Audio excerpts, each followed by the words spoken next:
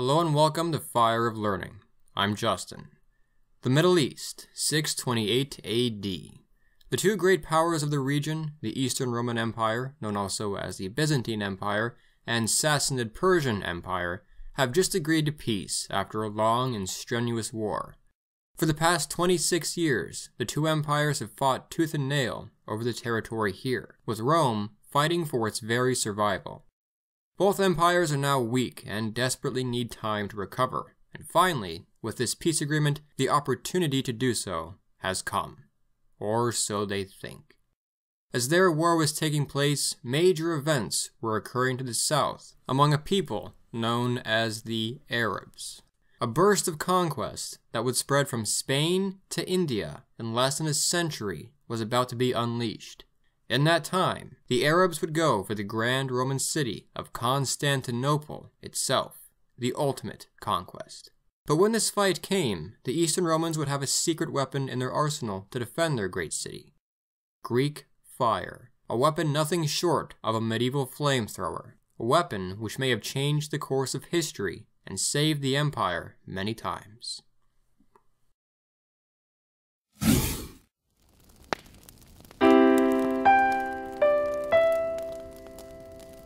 Before we begin, I would like to thank Garrett S. Byrne and Eric Thurston of Forestdale for being our most recent Patreon supporters. They join these supporters who make these videos possible. In Arabia, in the first half of the 7th century, the religion of Islam had just been founded. It brought a unity to the Arab people that had never before been seen. The successors of the Prophet Muhammad now intended to harness this energy to build a mighty empire. The warriors of Islam would march to bring the world under their rule, starting with the lands of these two adjacent empires. The Persians, who at the time followed a religion called Zoroastrianism, and the Romans, who had now been Christians for 3 centuries. Both of these empires had dominated the region for over half a millennium. Over the next few decades, the Islamic Caliphate would expand rapidly under skilled leadership, taking their foes by surprise and overwhelming both of these empires at the same time. The cities of Damascus, Jerusalem, Antioch, Ctesiphon, Alexandria, and others all fell to them, until eventually the Islamic Caliphate had toppled Persia entirely, crippled Byzantium, and stretched from modern Tunisia to modern Iran.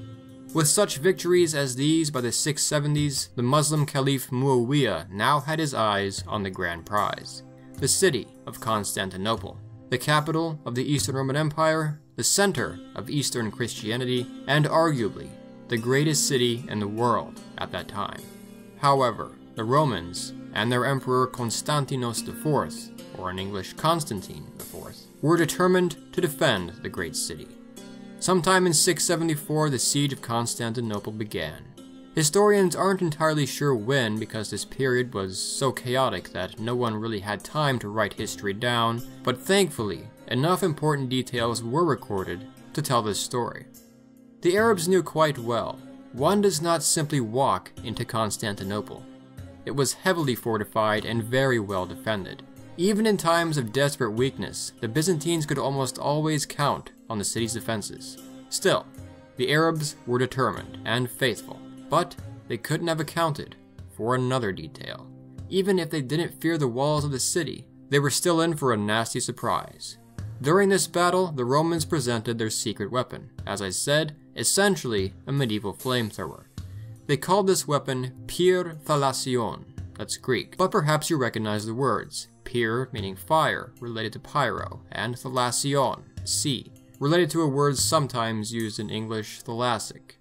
Sea fire, or also Pyr Romaikon, Roman fire. There were many names for this weapon, but the name we use in English came from the later Crusaders, who called it Greek fire. Ironically though, this name likely applied to another different, similar weapon, not the weapon discussed here, but still came to apply to this weapon later on. Regardless of what we call it, what was it? How did it work? What did it do to the Arabs and the other invaders who felt its wrath? During this siege of Constantinople, these flamethrowers were mounted on ships. When the Arab ships sailed into the waters surrounding the city, the Romans dispatched their ships and used the weapon on them. The Arab ships were naturally made of wood. the fire devastated their fleet. Not only did it hit the ships, but the actual substance stuck to the ships and sailors, and even floated on water and remained burning, causing chaos among the Arab fleet. The siege of Constantinople would last for 4 years until finally the Arabs were defeated and left. The Byzantines clearly owed their victory to this weapon. But how did a flamethrower end up on a medieval battlefield? Well, no one knows for sure. It was a closely guarded secret. The minority of people who did know the secret could be certain of the death penalty if they ever shared the information. That is, if you weren't taken by a higher power first. Some legends held that the secrets to Greek fire came directly as a gift from God, and that he who shared the secrets would be struck down by the Almighty. Not surprising given the fact that the survival of the empire was dependent upon the weapon on multiple occasions. Selling the secret would be selling out your country. Byzantine Emperor Romanos II once even said, "3 things must never reach enemy hands: Byzantine imperial regalia, a royal princess, and Greek fire." However, today, experts in medieval warfare have been able to come up with some reasonable guesses as to how the weapon came about. Let's backtrack. As one might guess, fire has been used in warfare likely since the dawn of warfare itself. It seems that as far back as the 9th century BC, armies of the Middle East had figured out how to create effective flaming artillery and arrows, both of which were used in the Mediterranean world and Near East ever since. Similar inventions came about in East Asia as well. In the Peloponnesian War, a war fought between different Greek city-states basically, there is clear evidence that a very primitive and bulky flamethrower was used in battles such as the Battle of Delium. However, Greek fire itself seems to have been produced only shortly before the siege of Constantinople of 674 by a scholar living in Syria named Callinicos. When his homeland was conquered by the Arabs, he fled to the capital to share his discovery with the emperor. At least, there are no known records of Greek fire specifically prior to this, but keep in mind, records in this dark age are often unclear for important public details, let alone state secrets. Here's basically how it's believed to have worked. A flammable liquid was likely heated, pressurized, and pumped through a tube called a siphon in Greek, a siphon. The pressure caused the liquid to shoot out of the nozzle. Underneath the nozzle was a kind of flame, which would light the liquid as it was ejected. Different operators of the weapon knew only how to run their own specific job, meaning even they did not know how the whole thing functioned. According to accounts of it, many of which were from enemies, the liquid appears to have stuck to things, floated on water, some have even said that it burned underneath water, and caused a large amount of smoke and what is described as thunder.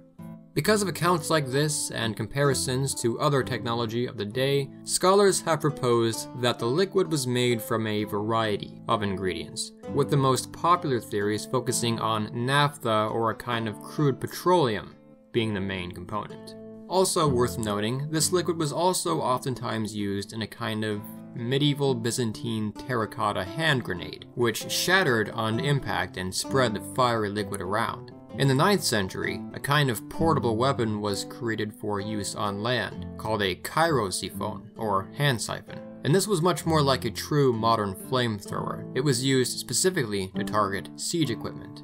It has often been compared to a medieval napalm. In fact, the modern word napalm comes from naphthenic acid and palmitic acid. I'm sure you can imagine the horror of trying to sail up to the great city with the enemy Droman ship coming towards you.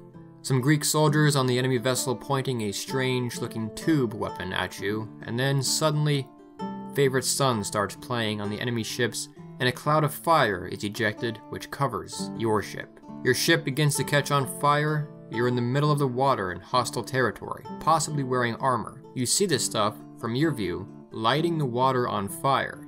It probably did not end well. Keep in mind as well how superstitious people in this age were. It must have been seen as magic or dragon fire. The weapon had obviously made an impression on the Byzantines, and they continued to use it against their foes for centuries. It was used on the Arabs once again in 717 and on multiple other occasions, and also on the Slavs, the Bulgarians, the Rus, and even on each other in civil wars.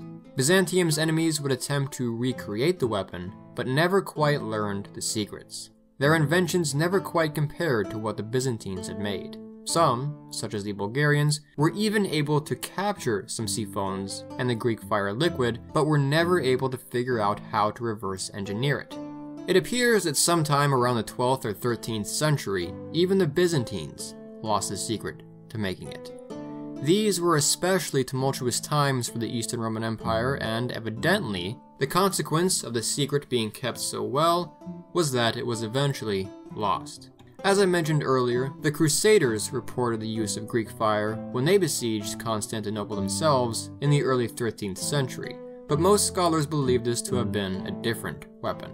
The city of Constantinople, and with it the Roman Empire, would fall only a few centuries later in 1453 AD. Perhaps not even Greek fire could have saved them from this fate. Even if it were still in use, this was the age when a new weapon which could have challenged it was making its debut: gunpowder. I have a full documentary on the history of the Byzantine Empire coming. We'll be sure to mention Greek fire as we discuss all of the history surrounding these events.